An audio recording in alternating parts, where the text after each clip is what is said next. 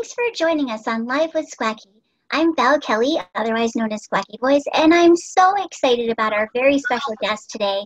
We have Daniel Ross, who is playing some super iconic characters, and I can't wait to hear all about his story. He's originally from Maryland, so he's a mid-Atlantic guy from the start and living out in LA and living the dream, so I can't wait to hear all about it.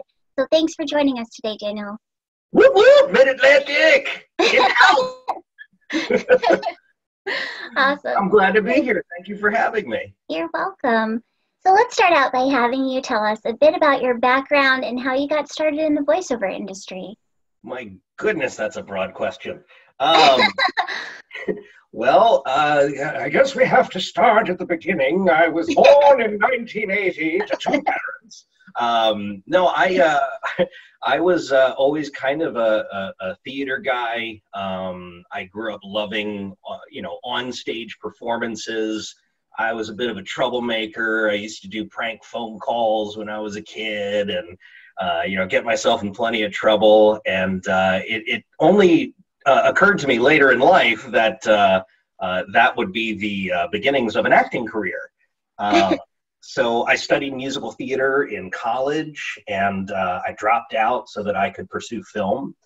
So I went from musical theater to film and did a lot of extra work, stand-in work in the DC, Baltimore area. And eventually I partnered with my best friend and decided we were going to start making our own content. So I started producing films, starting with Ninjas vs. Zombies, a schlocky independent horror comedy, which got some footing. And gosh, like 9 films later that I produced, I decided voiceover was really the place that I wanted to put my efforts in. And I was blessed in 2007 to get my first big role in Transformers the Game as Starscream. And I don't know if you can tell, I'm a big Transformers fan. I even have some ink. I have Cybertronian on me, so I'm a big Transformers geek, and that was just like amazing to me. Totally. And that kind of bit the bug, and I said, yeah, I really need to pursue this voiceover thing, and here we are. That's my background. Amazing. That's so great. So what made you, so all of that made you decide to pick up from Maryland and move to LA, or did you move to LA before you started producing films?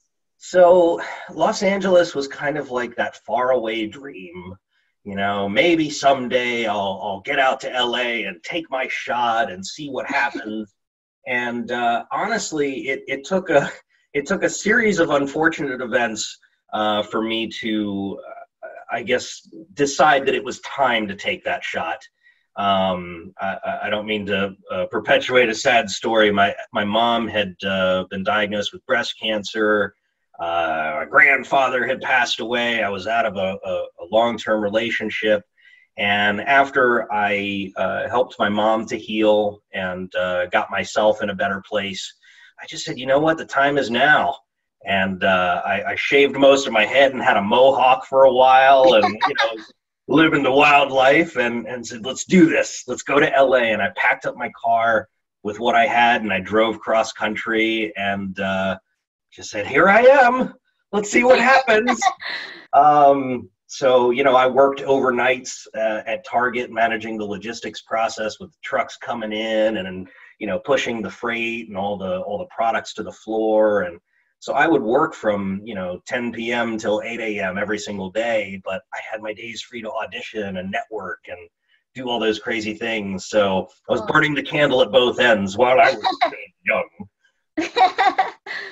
Cool. That's so, it's so inspirational, honestly, to hear that you were able to make it work, because I think that a lot of... Surprisingly.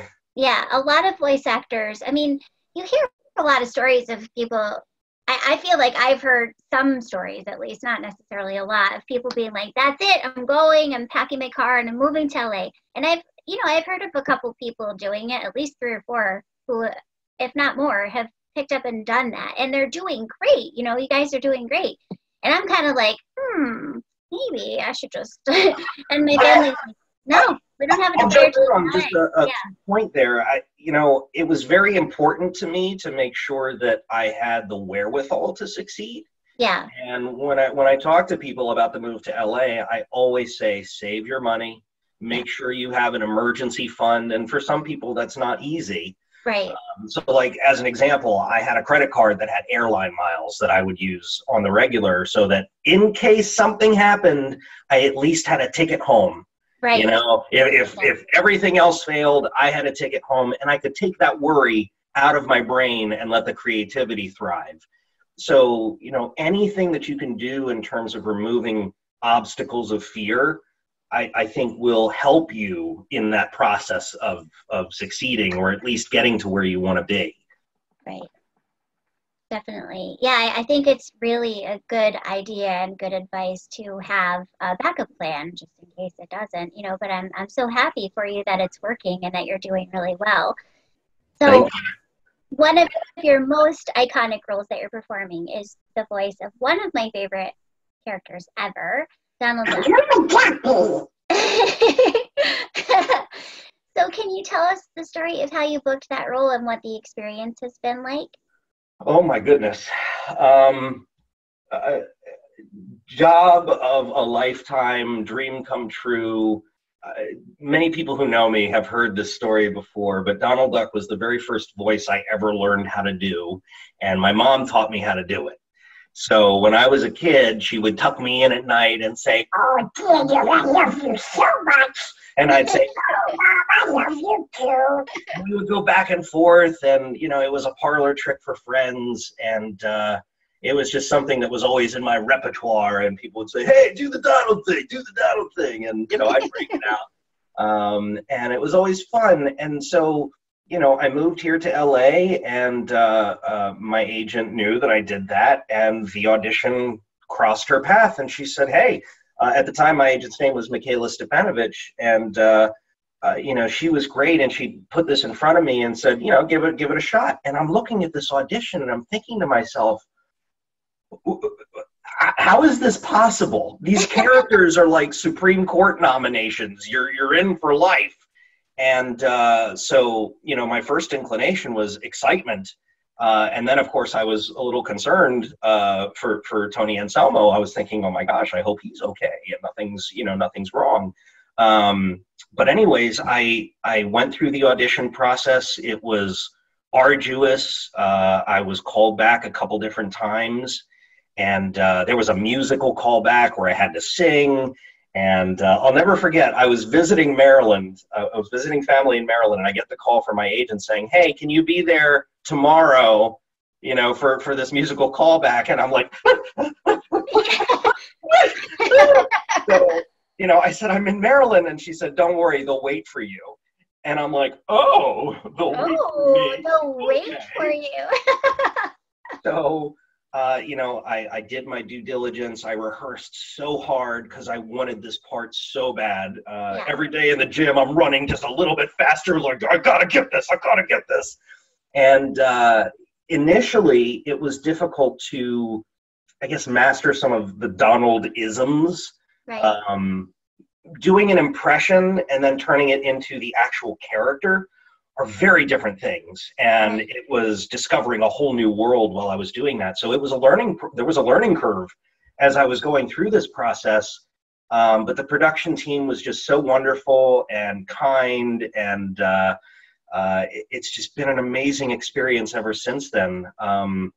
Talk about life-changing, and given what I said about my mom and the experience with her cancer, she was always my creative inspiration. Every day I would come home from school, she'd be drawing, sketching, painting, sculpting, ceramics. And there was always something that I really loved about that. And after the cancer, unfortunately, her creativity diminished. And it was sad because she was in pain a lot after the surgery. So when this happened, I got to fly her out to LA, took her to Disney Studios where all the Legends handprints are, and got to walk around, and that spark kind of came back. Yeah. And we went to the production house, and she met the executive producers and got to see everybody drawing and doing the storyboards. And that was just that was so fulfilling for me to be able to kind of give that back and have the story come full circle. But it's been one heck of a ride, and I'm honored to be doing it, and I hope to do it for as long as they let me. Absolutely. What a great story. That's so exciting. I'm so happy for you. That's really great. Like, I'm always so happy to see, you know, when people say like, oh, you know, what do you want to do? I want to do this. And it's like, some people might be like, oh, that's just a dream that you have, you know, but to see people actually take their dreams and follow them and fulfill them, it's like so inspiring. And it just is a life lesson to just never give up on what you want to do. You know, if you really want to make it happen, you just train for it, work hard for it, and just go for it. And it sounds like that's exactly what you did. So that's great.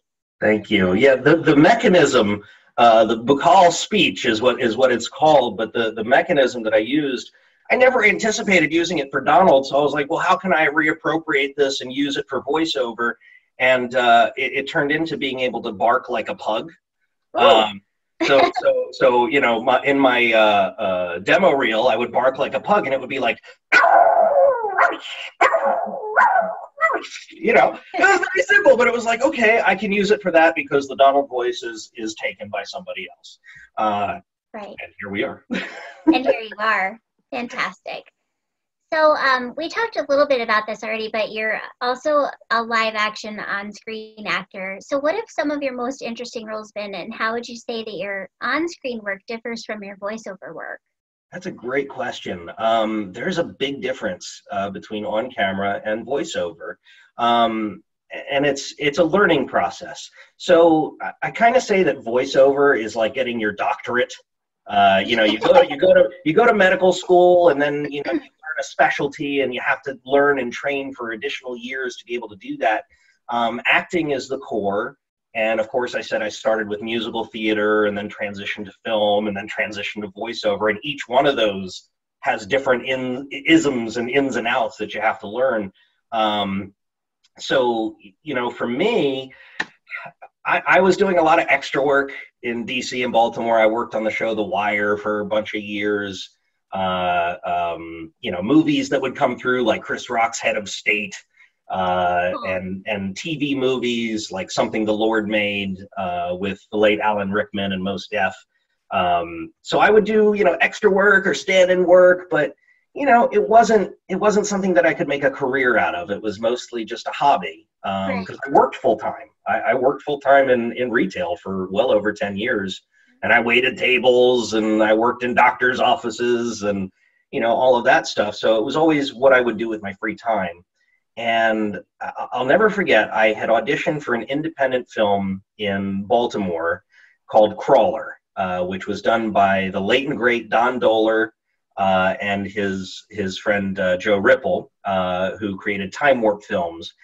And you know, it was a campy horror movie, and you know the kind that goes straight to DVD. And I met my best friend Justin Timpane on that set, and he and I would carpool and talk movies, and you know, from that point on the dynamic changed a little bit from, you know, let's see what opportunities come to me, and then changing it to what opportunities can I make for myself, or in that case, what can we make for ourselves? And that's where Ninjas versus Zombies came along. So I played one of the leads in that film, foul-mouthed pizza delivery ninja named Kyle. And, you know, we continued while the iron was hot. Ninjas versus Zombies gained an international following, and we followed it up with Ninjas versus Vampires, which we got on Netflix for a couple of years. Awesome. And I'll never forget, I had some friends in Iraq who were fighting at the time, you know, sending me pictures of bootlegged copies of my movie with the street vendors. And it was like, hey, I guess I've made it. Awesome. So after that, we did Ninjas versus Monsters. And, you know, my on-camera career was basically the films that I would produce while I was in that area. So, you know, out here in Los Angeles, I haven't been focused on that. I really wanted to just laser point my focus on voiceover and make the most out of it. And I think that was the best approach. I see a lot of people who come out here and they want to do everything. And when you do everything, you spread yourself thin and don't necessarily succeed at all of those things. So I kind of found my niche, and I decided just to go full steam with that, and that was a good decision. Not to say I don't want to do some more on-camera work in the future. It's something that I absolutely love. I love the camaraderie on a set, you know, with people. I love the vibe of creation that everybody has, and I'd love to get back to that at some point. But for now, my focus is exclusively on voiceover and just mastering that side of the craft and doing what I can with it. Definitely. Yeah, I think sometimes, like you said, people spread themselves too thin. They have too many directions that they want to go. I'm definitely one of those people. I'm like, let's do this, let's do that, and like, let's run your own company and start your own show and do this. And like, I'm making it work, but it's very. That's not to say there aren't people who do that. There are people who are on camera, voiceover, producing, writing, everything, and they are successful at all of them. Yeah. And I give them all the credit in the world. I don't have the energy. Yeah. It's a lot, definitely, for sure. You know, you have to try to find balance, and it sounds like, you know, focusing on one thing is definitely a good thing. So from animation to video games, you lend your voice to quite a few characters. Do you have a favorite? This is like such a question, right? This is the one question that most voice actors will dodge, because we love them all. We love just the process of creation and seeing how that resonates with the people that it touches. Donald Duck is my favorite character of all time. I would be remiss if I didn't say Donald Duck. Yeah. But I got to tell you, again, being the giant Transformers fan that I am, what a amazing honor it was to be the voice of Starscream for a little piece of history, just to voice one of those characters that I grew up with and loved. That was a lot of fun. But there are so many, some of which I can't talk about, but I love all of them, and yeah. That's good. So, can you describe the process of a typical voiceover audition for you at a studio? Well, you know, most of the time I'm here in my office auditioning. I have a setup in my closet, which is very comfortable and very professional sounding, and that's done very well for me. So most of the time I audition alone. I self-direct. Sometimes I go into my agency to record, or they'll have a group record. So, you know, I have to have my personal skills and acumen, you know, on point. But usually when you're in person and you have somebody else recording, you maybe get 1 or 2 shots. Okay. When you are recording in your own studio, you've got time to make boo-boos and flub and say, oh, that doesn't work. Let me take 5 minutes and let me, you know, walk around the house and see what comes to me. So I prefer to do it on my own. My creative process, I think, works better with a little bit of time, just ruminating and stewing in a character and thinking about all the different odds and ends, you know, thinking about a character's laugh, thinking about a character's backstory, thinking about the pre-life that comes before the lines that I'm actually being given. I like living in that headspace because I think it helps me get a better audition. But that's just me. Some people go into the studio and wham, bam, there it is, you know, good to go. And I'm always a little bit nervous when I have to go in because I'm like, I like my process. I like it. So how would you say that performing for video games differs from an animated series, like an animated television series? Also a very good question. Usually for video games, you're recording by yourself. You'll get your lines, you know, sequentially, and there might be a little bit of a description as to what's going on during that moment. But realistically, you don't get a script. You don't get a full picture of what the character is unless you just read through all of the dialogue and kind of extrapolate your own tidbits. Now, that's not to say that the company, you know, won't give you a description of the character or an idea of what it is that you're doing. But the process is very different and very vocally taxing. You know, vocal stress has been a big thing that a lot of voice actors have been talking about recently. Mm-hmm. And, you know, you'll go in for a 4-hour session and it's just, okay, can we do that 3 more times? All right, we need 10 more of those, please. And you just go and go and go. And by the end of it, you end up talking like this. Yeah. I haven't experienced that with an animation session, Mm-hmm. but it's very different. Sometimes you get to do group reads for animation, and that is so much fun. It's so much fun because you get to play off of all the different actors and their crazy, wacky energies and their performances and ad-libs. And it's always funny when you're having fun with everybody in the studio, and the director, you know, pushes the button and says, "Hey guys, can we get to work, please?" Always so much fun. But yeah, there's a lot of situations where you record by yourself and you have a very talented voice director. In my case, with like Mickey and the Roadster Racers, I'm directed by Kelly Ward, who has worked for so many years in the industry and just has this ability to bring me where I need to be. If I'm not sure of the context of something, he's got it in his head, and he's able to relay that in a way that I'm able to bring out the performance. And you know, it takes a lot, I think, to be a quality voice director, and we've got so many amazing ones out here in Los Angeles. It's neat to work with them because I learn from them every single time. So yeah, video games. You also have a voice director for video games, and they do the same kind of thing, but the process is very different. It's very different. Okay. If you so if you have a script for a video game, and like you said, they're just giving you line after line, but they're not necessarily, do they give you always the whole script, or they just give you your line? They just give you your lines, right? So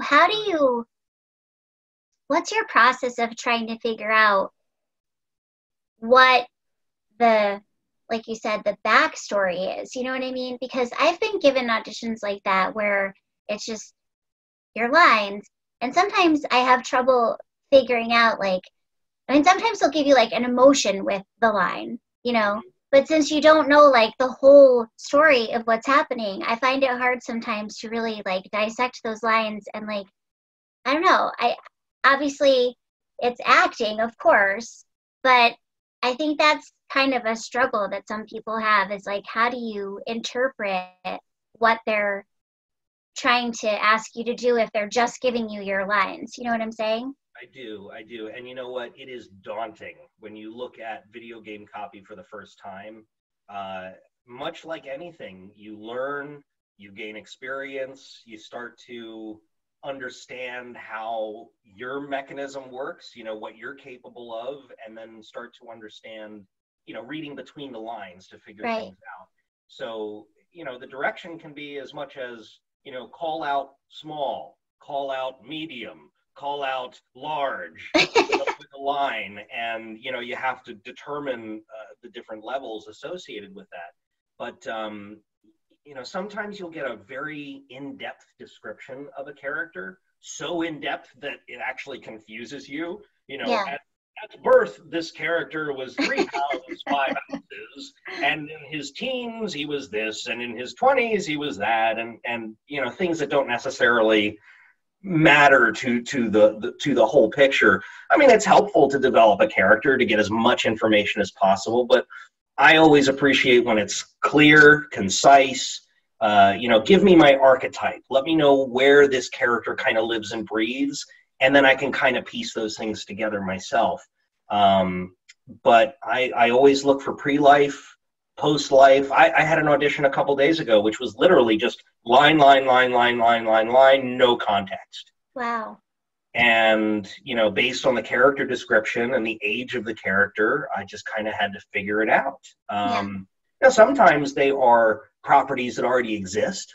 So you can go on YouTube and say, hey, who's the voice cast on this? Or, you know, let me watch some movie clips from the actual video game and see what the tone is. Right. you know, there are differences between Disney Junior, Cartoon Network, Nickelodeon, and once you determine what those differences are, you can figure out where that voice is going to live and breathe. So, you know, you have to do some homework because it will always be relatively vague, or at least that I've come across so far. So, you know, practice makes perfect. The more you do it, the more you're able to read between those lines and extrapolate what it is that you're actually going to do. Yeah, definitely. I hope that answered your question. It did, definitely. Yeah, you know, and maybe they don't know what they're asking for, and that's a possibility too. Is sometimes, you know, the writer doesn't know what they're looking for until they hear it. So sometimes, yeah, a lot of the times the writers have an idea of what they want in their mind, and then they hear somebody do a performance, and it's completely changed. I'll give an example to my movie, Ninjas vs. Monsters.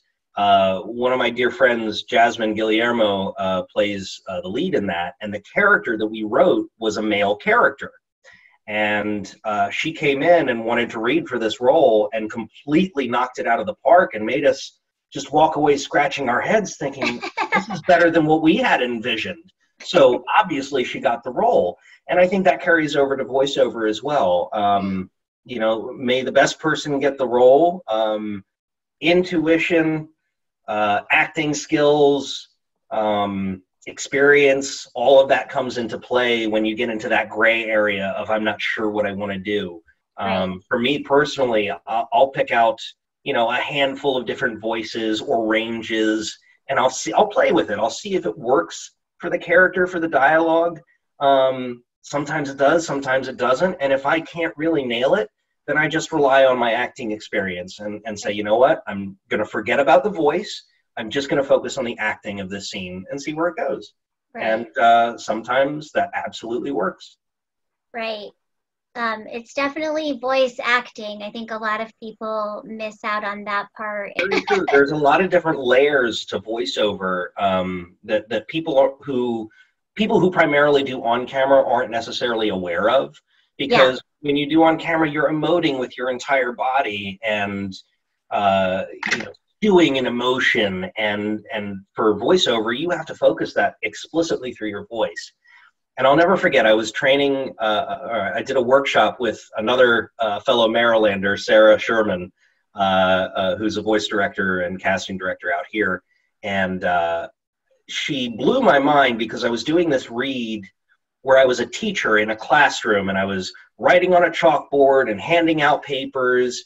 And I did this really wacky read, and she brought it in and said, I'm not hearing the physicality of this performance. I want to hear that you're writing on the chalkboard. I want to hear that you're handing out papers. So what does that sound like? So you're writing on a chalkboard. Does it sound like this, or does it sound like you're actually, you know, moving your hands and, you know, emphasizing the letters and dotting your I's and crossing T's? And when you're handing out papers, this one's an F and that one's an F. You know, there are all these things that you have to determine that may not readily be apparent at the get-go or at a cold read. So I'm always thinking to myself, what is this character doing? What are they physically doing? Who are they talking to? What's their purpose or intent? What's their motivation? You know, and then once that's completed, I'll start taking a look at the actual character voice and seeing if I can tweak it, or, you know, make the age different or do a completely different voice. But not the other way around. I don't think about the voice first. I think about the acting first. Yeah, definitely.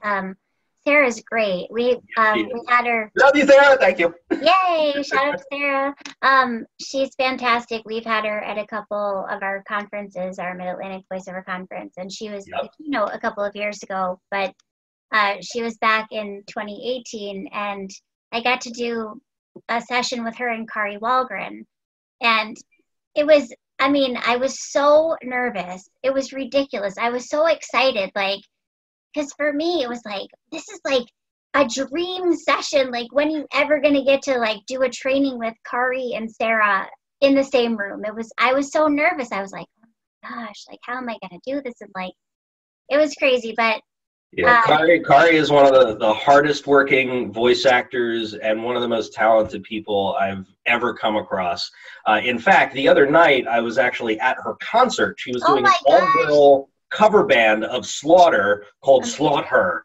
And she was rocking it out. It was awesome. I saw video of it on Instagram and stuff like that. She's fantastic. Yeah, really great. But yeah, it's always so much fun to, I think, have those training experiences in front of people like that who are, one, doing the work, obviously, like Kari's booking everything, and Sarah is casting everyone, you know what I mean? And so, like, that's obviously why I was so nervous. But you know what? It's just to pivot a little bit, moving here to Los Angeles, being surrounded by these creatives and these people with these dynamic energies all the time is a constant source of inspiration. Because believe me, when you're not working, when you're auditioning and you're not sure if things are getting to the casting directors, or you're not sure if you're doing the right thing, it's very easy to fall into a slump. And to be constantly inspired by these people that are in my community is amazing. I wouldn't be where I am today if it weren't for surrounding myself with these people. Even in Maryland, my ninja family with the Ninjas movies, that was my creative inspiration. And, they've all become family, since that point. And I need them. I need them in my life. If I don't have them, I don't feel good. Yeah. But, I have some amazing friends out here. Debbie Derryberry, the voice of Jimmy Neutron. David Sobolov, the voice of Gorilla Grodd on The Flash. Bob Bergen, Porky Pig. Oh my gosh. There are so many people who are just incredible human beings. And it's good to be out here and surrounded by that. So I just wanted to pivot to that for a second. Yeah, definitely. Get some shout outs. Yeah. Like I was saying to you before we started recording, was that, I've been, I live in Virginia, but I've been out to LA a few times to visit and organize things for voiceover for my conference and things like that. And it's just like, you get off the plane and there's like this energy, there's like this energy there, because being a creative person where no matter what you're doing, whether it's writing or voiceover or doing a YouTube show or whatever, interviewing someone, I love all of that, and I always love it when I can take what I love doing and put it into action. But when I get to go to LA and, I'm like in meeting after meeting after meeting, but it's not like I'm in meeting after meeting after meeting. You mean lunch after lunch after lunch. Let's do lunch. Yeah. Have you had your kale today? But, it's like, you don't want to leave after that, and then I come home and it's like, oh my gosh, this was an amazing trip, and I got to meet with this person and that person, and I literally, sometimes I don't even talk to my family for like 5 whole days when I'm there, and they're like, and they don't even question it, because they just know, like, she's doing what she loves, and there's just something about that creative process that makes you come alive, and being, like you said, surrounded by those people, it's in itself is inspiring, it's just. It really is. Yeah. It keeps me going, believe me. Yeah, for sure. So what about some obstacles? Have there been some obstacles in the industry that you've had so far? Sure. The main obstacle is trying to get work. Yeah. If you are fortunate enough to have an agency that solicits you and you're auditioning, you're in a prime spot. Whether you're booking all the time or not, that's a lot more than some people can say that they have. Some people rely on, the online websites like Voice123 or voices.com, to get their auditions, and sometimes they book. But I think the business side of things out here can be very tricky to navigate. Mm-hmm. You have to have a good demo. You have to really understand what your capabilities are. Like I was alluding to earlier, if you come out here and try to do everything, sometimes you'll do nothing. So if you know precisely where it is that your voice meshes well with, you're going to do really well because you know exactly what to focus on, and your agents will know what to focus on. You know, getting out and networking, meeting people in person. I know a lot of people who are very much introverted, and that's a feat to be able to get out and put on a smile and just, you know, be surrounded by lots of people and shake lots of hands and just introduce yourself constantly, or go to red carpet events. You know, I like my alone time as much as anybody else. So anytime I get out into a large social setting, I kind of have to go, oh, okay, let's do this. But you know, in terms of obstacles other than the business, I would say it's really important to be mindful of one's emotional health. This is an industry where you get something and you're riding this high. You're in the studio and you're recording and you're belting things out and you got those endorphins rushing and you feel good. And then you get home and it might be months until you work again, sometimes even years. Yeah. So it's crucial to have a support system, to have a friendly ear, to listen to you, whether that be a family member, friend, or even a therapist. It is absolutely crucial for people in our industry to take good care of their emotional health.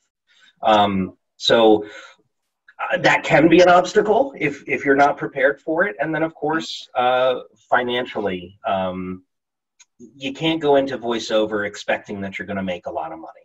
You just can't. Yeah, that's the dream, is I want to be successful and not have to worry about it.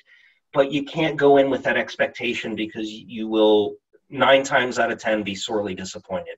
You have to have a backup. You have to have something that allows you to let your creativity flourish. If you're always worried about your next paycheck, if you're always worried about, you know, how am I going to pay my rent or how am I going to eat, that's going to influence your creativity, and people are going to hear it in your auditions. Right. So it's going to perpetuate this catch-22 almost of not being able to work. So self-care, emotional support, financial standing, those are the big obstacles, at least that I've run into. Yeah. And obviously one of your biggest successes is being able to do the voice of Donald Duck. But what else has there been? Because that's a huge one, and I'm sure that you're so thankful, and we're so thankful that we get to hear you. Thank you. But what else have your biggest successes been? Gosh. I measure my success based on a couple different things. Am I doing good for the world? Am I doing good for me?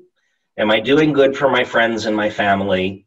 And am I happy? Those are the measurements of success for me.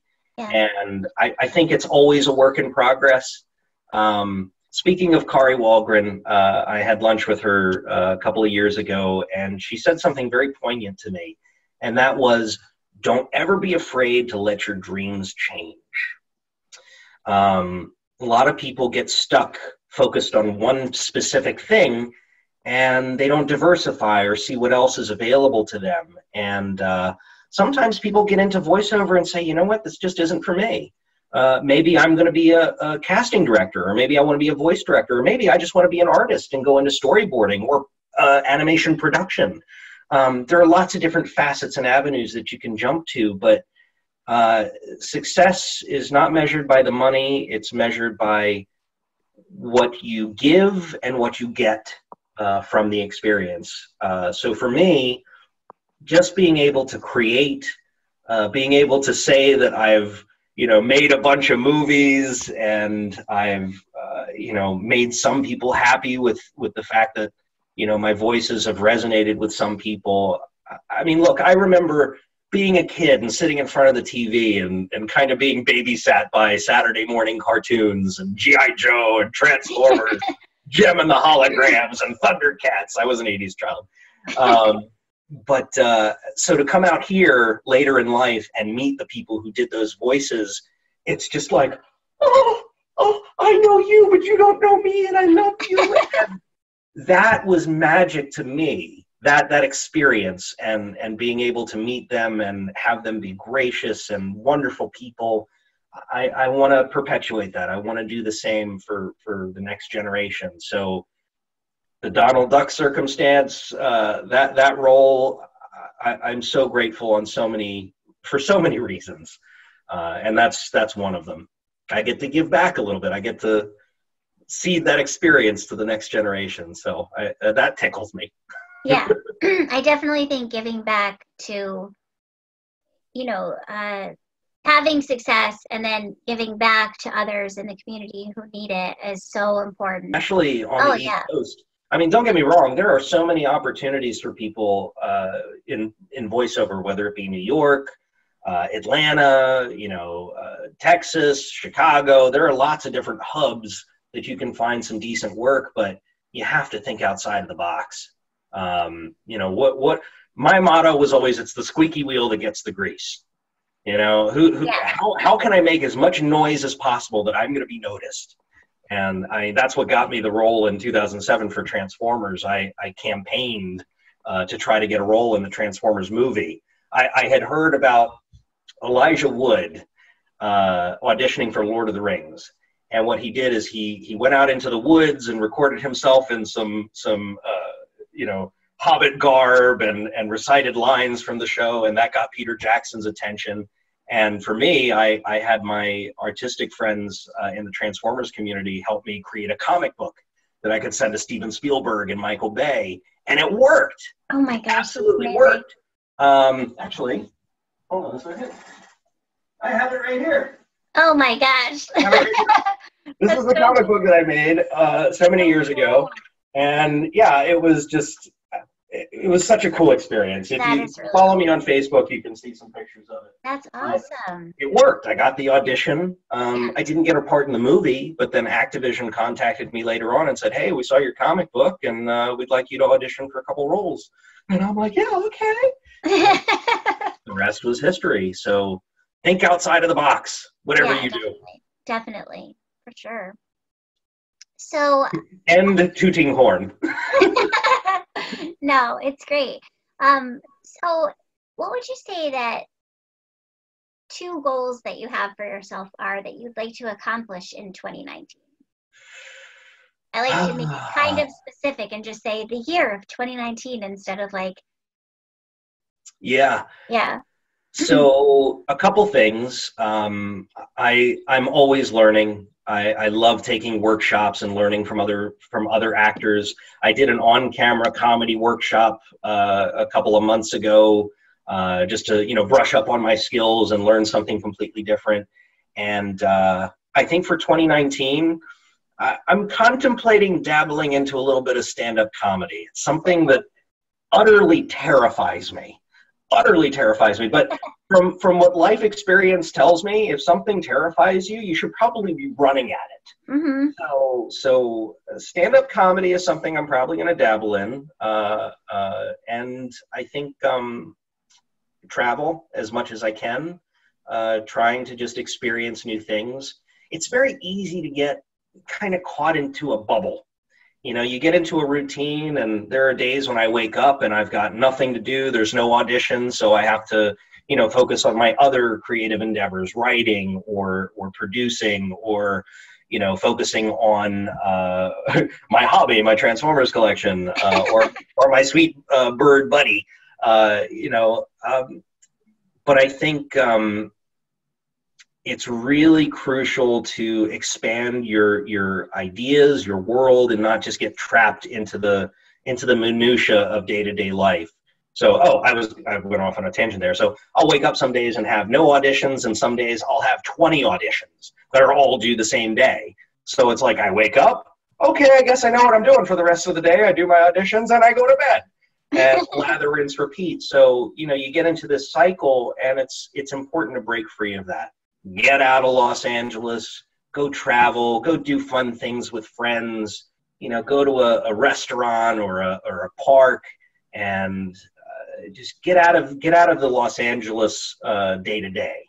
I think is really important. So I'm focused on that. I'm focused on learning new things about myself and discovering what the next chapter is going to be. You know, Yeah. I never thought in a million years that I'd move out to Los Angeles and be playing this character that I loved since I was a kid, that my mother loved when she was a kid, and my grandparents knew of. Yeah. I mean, how does that even happen? So I'm trying to figure out what the next adventure is going to be, and it's a work in progress. Awesome. That's exciting. What advice can you give to voice actors that are just starting out? What advice would I give to other actors? I think particularly people just starting out, because I think Yeah. people that are more experienced might not, they might already get it. So, yeah. There's a couple of things. First and foremost, understand that there is a commitment when it comes to voiceover or being successful in on-camera acting or really anything that you do in life. There is a commitment that's involved. So for voiceover, for voiceover, you got to have a good microphone. You got to have a good computer and recording equipment and, a good mobile pre and a good studio and a sound space to be able to record. You have to invest in workshops to be able to learn from other people. There are so many who come in and say, I don't need to know this. I don't need to train with that person. I'm good. I got a great voice for voiceover. And that will only get you so far.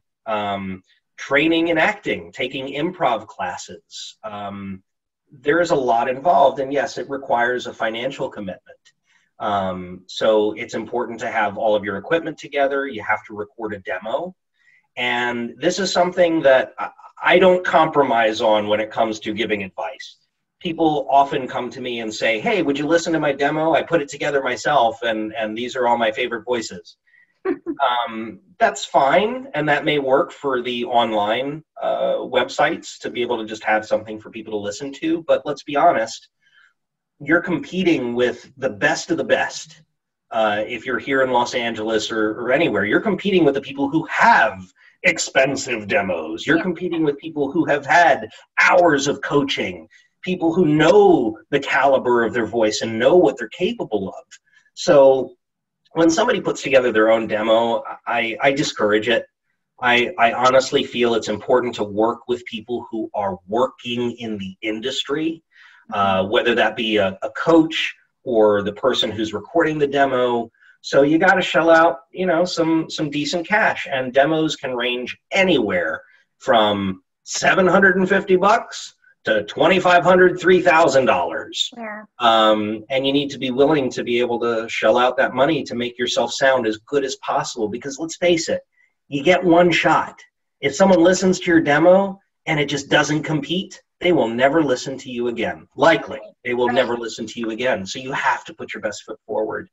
One thing that I usually teach if I ever do a workshop is how to discover the capabilities of your own voice.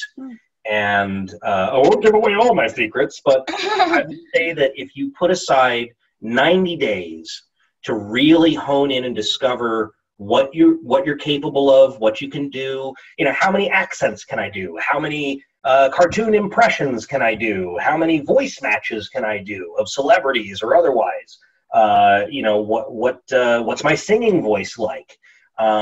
Once you delineate all those different things and piece them apart, then you can start getting creative with it. Then you can start creating character voices because you already know what you can do. So I think that's absolutely crucial to anybody who's getting in, and that's really the advice that I would give. Understand the financial commitment, understand the emotional commitment, understand there are going to be ups and downs all the time, and like I did, just focus in on what your specialties are and what you're good at, because those are the things that'll help you succeed. Do you feel that you really need to be in LA to make it in the animation voiceover world? That's like a question where it's like, I can either ask you to tell me what I want to hear, or I can ask you for the real answer. So I'll ask you. I will refer back to 2006. I came out to Los Angeles just to kind of scope out the area. I was invited by my friend David Sobolov, and I had a meeting with an agency, and the question they asked me was, "Are you based here in Los Angeles?" And I said, "No, I live in Maryland." And they said, "Oh, okay, thank you very much." And I never heard from them again. Yeah. And they were interested. Let me be clear. Like, they were interested. They were talking amongst themselves, and they were talking about the contracts and this and that, and everyone was very excited at the prospect that I might join this roster, including myself. And then as soon as I said I live in Maryland, yeah, you got to live in LA. That's not to say that that is the same for everybody. Some people find success in other markets. I know there's a large animation community in Miami. I believe that's mostly non-union. So, you know, this is a union town. This is where all the big jobs are. This is where it's regularly happening. And if you're going to do it, you have to meet the people. You have to meet the casting directors. You have to meet the producers. You have to meet the people who are, you know, trying to pitch their pilots to Nickelodeon and Cartoon Network and you know, in my case, sometimes fly to different countries to meet the animation houses that are producing these projects. You can't do it from other places. You have to be here in Los Angeles. Just to give you an example, if a casting director has a choice between somebody they know who has a history of doing great things with their voice and a newbie who they've never met before, who do you think they're going to go with? It's usually going to be the people that they know and the people that they trust. So you have to be here. You have to mix it up. You have to network. You got to do lunch. And you know, you need to be able to let your creativity shine. It's not just about having a nice smile or being a nice person. You got to bring the goods. And this is how you do it. You come to LA and you show it off. And you wear it on your sleeve and you wear it proud and you let everybody aware of who you are and what you're capable of. My gimmick when I first moved here was I had a mohawk, and it's been running away from my face a little bit, so I've had to kind of change it up a bit. But I was known as the mohawk guy for a very long time, and that was great because people instantly knew, oh, I don't remember his name, but that mohawk guy was really cool. Like, he had some cool voices and stuff, and that worked in my favor. But nobody would have known that if I wasn't here. So. Yeah, if you want to do animation, if that's your heart's desire, you got to come here. And you know what? You don't have to make the move. At least come and check it out. Yeah. You know, come to a convention and meet some of the voice actors. Come to like a WonderCon or a San Diego Comic-Con and, you know, meet some of the voice actors. Go to some of the different studios out here. Take a tour over at Warner Brothers, you know, in Burbank. Do those things and get your lay of the land and determine if this area is right for you. Because sometimes it might not be. This is a big city. The traffic is pretty congested most of the times. And, the weather's different, and we sometimes have earthquakes. I'll never forget last year, I went outside. There's a mountain range outside of my apartment, and it was all on fire.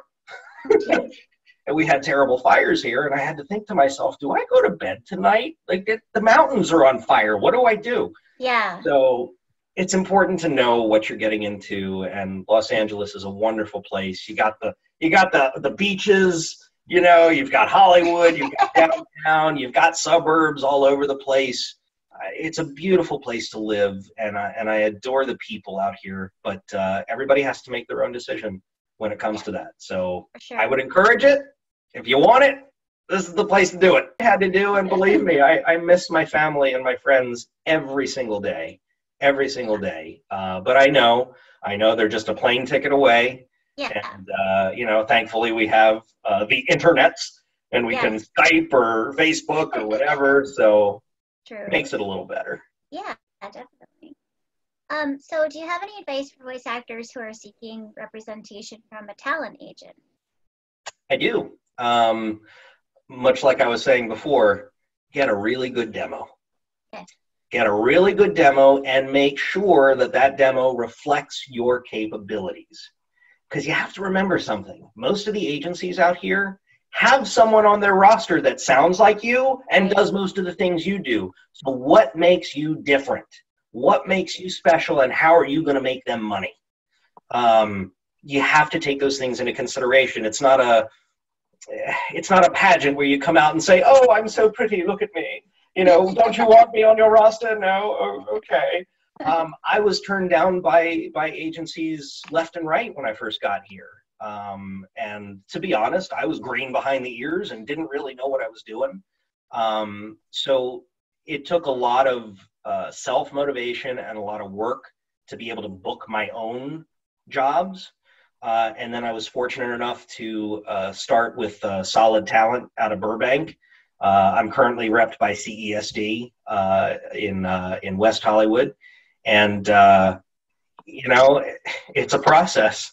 So my advice is get a really good demo, understand your capabilities, and just understand that your ego may be bruised, that you don't get accepted right away. You just have to be persistent and keep at it. And when you get something really, really big, you can go to an agency and say, "Hey, I'm bringing this project. Would you like to have me on your roster?" Yeah. And a lot of the times they'll say, "Oh, okay." So yeah, and again, networking, being here in Los Angeles, meeting the agents, letting them know that you're a good person. You know, I think that speaks volumes about what your capabilities are. If they like you, they're going to want to work with you. Nobody wants to get into the booth with somebody who's a sourpuss, you know, or who complains all the time, or who's just always negative or angry. Nobody wants to deal with that. So you got to put your best foot forward. They want to see that you're a good person and they can work with you. And once they do, the world is your oyster, if you like oysters. Cool. So what are some projects that you're working on now that you're allowed to talk about? Because I know there's so many NDAs everywhere. Yeah, and you know what? There's so many things I wish I could just... It's a slow burn. It's a slow burn. I was really pleased to be on Cartoon Network for We Bare Bears, an episode called Wingmen, where I played the Larkatu recently. I've done some work on The Loud House, on Nickelodeon, Bunsen is a Beast, The Adventures of Kid Danger, so many fun things. The biggest thing right now that I've been working on for a couple years is the Tom and Jerry show. Awesome. I can't say who I play just yet. I've done many episodes with one of my voiceover friends, Chris Edgerly, from The Simpsons. And it's been an amazing experience. So I'm very proud of that, and I can't wait to tell people more. But for now, I would just say, you know, keep a lookout for more Mickey and the Roadster Racers. We just debuted season 2 of Chip and Dale's Nutty Tales, and you know, we're recording season 3 of Roadster Racers. So you know, keep your eyes peeled for more stuff. There may be some more Donald on the way, and there may be some other things coming too. Cool. That's exciting. Yeah. So do you have any upcoming appearances that you'd like to tell us about? Like, do you offer any coaching or classes for other voice actors? I will be at WonderCon next month on a panel with some of my peers, some amazing voice actors and actresses. The details of that have not been solidified, so I don't want to just put it out, you know, who's going. But yeah, that'll be next month. It'll be the day after I return from Tokyo, Japan, so I hope I'm not deliriously cross-eyed and tired. Wow. Are you going for, is that for just a vacation, or is it for an event? I'm just going to eat all the sushi. Got it. I'm going to eat all the sushi, and awesome. my best friend wanted me to come and meet them. We're going to do the live Mario Kart experience where you get to dress up and drive around town in the go-kart. Exciting. I know. Like, they said, "Do you want to do that?" And I said, "Yes! Yes, I want to do that." So yeah, just going for fun. And, you know, like I said before, to get out of LA and just clear my head and come back refreshed and with a different perspective. Do I offer coaching? I've kind of resisted doing that for some time. I love teaching. Yeah. Teaching is something that I've always, I would say, been okay at. I love imparting knowledge to people who are hungry and excited to learn. I do teach a workshop, like I said, about discovering the capabilities of your voice. If people are interested in that, I would say certainly feel free to reach out to me. But I don't have anything presently on the market that I would solicit. I really don't do one-on-one coaching as of yet. I kind of still feel like a newbie in a lot of respects, and it's this weird question of, do I feel that I have the chops to teach like all of my peers who have been doing this for decades? Mm-hmm. You know, I haven't wanted to jump into that field just yet because I feel like I'm still learning. Right. And if I'm going to teach somebody, I want to give them the best information possible. So I'm very specific as to what I will teach. But other than that, sometime down the line, I'm sure that'll be a factor. Such an honor to have you on the show and to talk with you. And I really learned, I learned so much. And I'm always so interested to find out, like I said, people's stories and their background. And I just wish you so much continued success with Donald and with everything you do. And I definitely can't wait to see what you do next. And thanks again for being on the show. Thank you so much. It was my pleasure. Let's do it again sometime. Yeah.